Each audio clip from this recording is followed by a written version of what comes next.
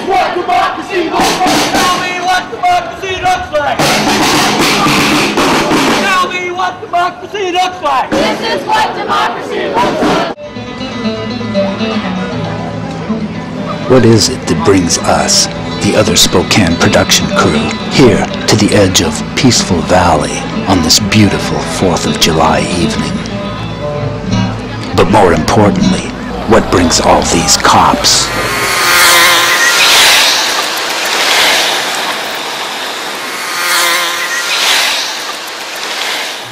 Well, it's those anarchist kids again.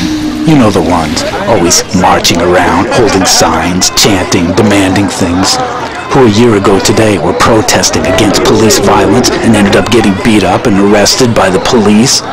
It was brilliant, really, I thought at the time, anyway. But then, just a few weeks ago, while looking at one of their MySpace pages, I came across this poster. And I'm thinking, yeah, let's do it again. Only this time we'll be there with our video cameras. The revolution will be televised. Empires fall. Another world's coming. Power to the people. What? In your face, Fuzz. When and where? I'm there, Che. Okay, we meet in Peaceful Valley, then march to an undisclosed location for a vegan potluck. What? Here's my problem with this. Guys, you're taking on the most powerful and violent force in the known universe. You're gonna need a sandwich. Imagine the Vikings without their bloody bear meat, or the Germans without their big sausages. Anyway, we follow this band of young ruffians down into the valley, to where a small group has gathered, and a smaller group is preparing to publicly opine. This girl is explaining how to deal with police. Say please and thank you. Give pedestrians room to walk. Doing anything like this on your own, make sure that you just follow traffic signs and everything. Follow the traffic signs. Any questions about the march, go ahead. I'm sure I've heard this stuff before, like from my mother. Here's where I expect all of the anarchists to pummel this cop with eggs before they run off howling into the city streets, leaving the officer to harden into a big croissant in the summer sun. But that's not what happens. And this guy, this Travis guy, I guess you could say he's the brains of the outfit, even though most of them seem uncommonly intelligent. Adopted an act that declared independence from Britain in the name of life, liberty, and the pursuit of happiness for white people. Those who see this holiday for the historical... And you know what he's saying? The slave owners, the rich white guys, it's factual, but it's not the truth. What he's leaving out is that before 1776, there were only kings and popes telling you what to do, and if you didn't do it, it's red-hot pokers up the rear portal. July 4 was a quantum leap in human dignity. Rebels shouldn't diss rebels. I'm starting to get discouraged. Then Professor Tom takes the stage. State policy of mass murder. Okay. A conceivably vast killing machine armed to the teeth with state-of-the-art weapons of mass destruction. Yeah, that's right. War requires the formation of the national security state. Right on. Lawless and criminal. Yeah, say it loud. The state is likewise the torture state. Amen, brother. That defines our humanity is the only thing standing between us and Guantanamo Bay. You tell him, preacher. From the shantytowns surrounding Mexico City to the suburbs of Paris, and still here today in Spokane, Washington. Damn straight. Okay. That's why they're mad. You know, you guys almost lost me there for a minute, but I'm back on board now. Let's party.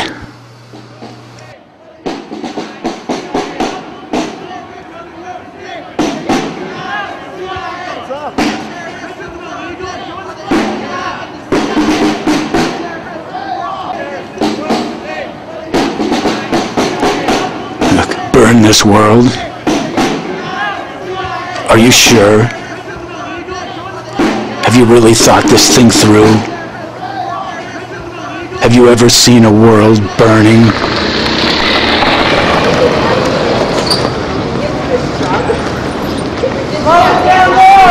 Oh, hear that? We gotta slow down. No, speed up. Or slow down. What? What are we supposed to do? Someone tell us what to do.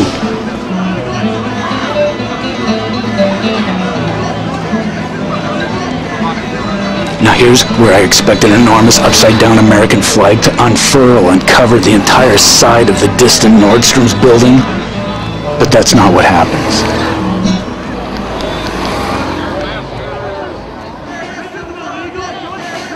So, say you did burn it all down and revealed another. What would it be?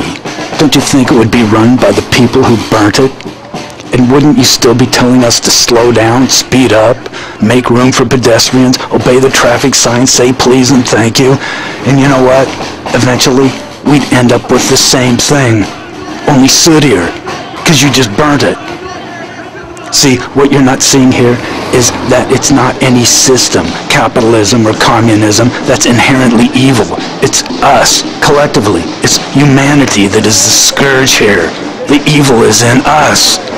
Aren't parades fun? Here's where I imagine 100 stones demolishing this Starbucks storefront and the screaming patrons dragged into the streets and hanged from light poles with their Jerry Garcia neckties, kicking and gagging. But that's not what happens. Reform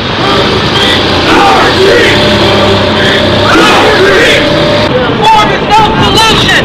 We need a revolution! Reform is no solution! We need a revolution! Reformer! Okay! It's all the fucking same! This is my rifle, this is my gun, this one's for fighting, this one's for fun.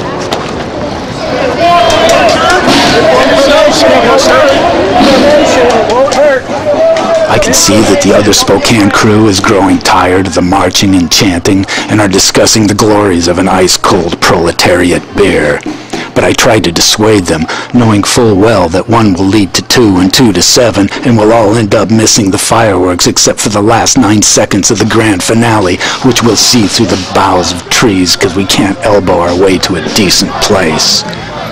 And we've come this far. Shock and awe, we blast into crowded Riverfront Park. And we're not exactly greeted as conquering heroes.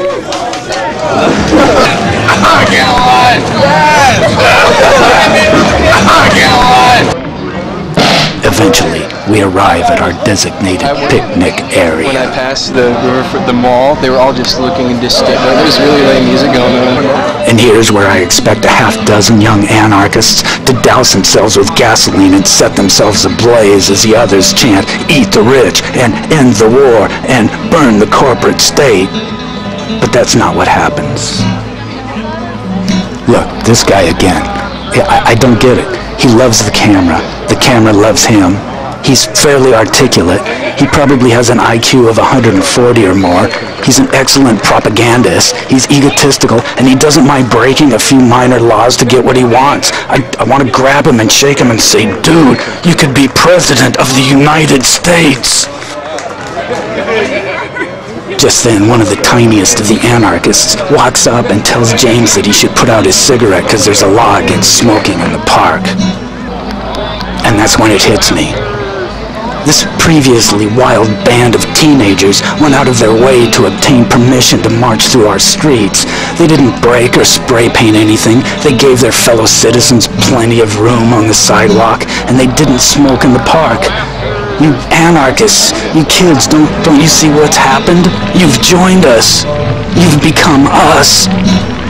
Welcome to hell. I agree to go to Mootsy's for a couple of drinks. And, oddly enough, the first person we run into is Hippie John, an actual lifelong anarchist. So what happened? You kids in the park, look. What happened? This could have been your future. What happened? So, what did I learn from the Spokane Anarchists? Well, after a few drinks, we go over to the sukiyaki and eat a ton of sushi and drink about 9 jugs of sake. In honor of our new fellow citizens, we order some kind of a vegetarian dish. And here's where I expect our server to bring us something totally creepy and foreign, something naked lunch kind of scary. And this time, that's exactly what happens. You know it's fresh that way, right? Wait, I'm confused. What are you talking about? I can eat it. It is definitely moving. I want to eat that one right there. Yeah. What? Look at that. Oh my god. What is this? I thought it was just... It's not. Yeah, it's not live stuff. Still, every one of us works up the nerve to eat at least one big bite. And you know what? It tastes like... It was good.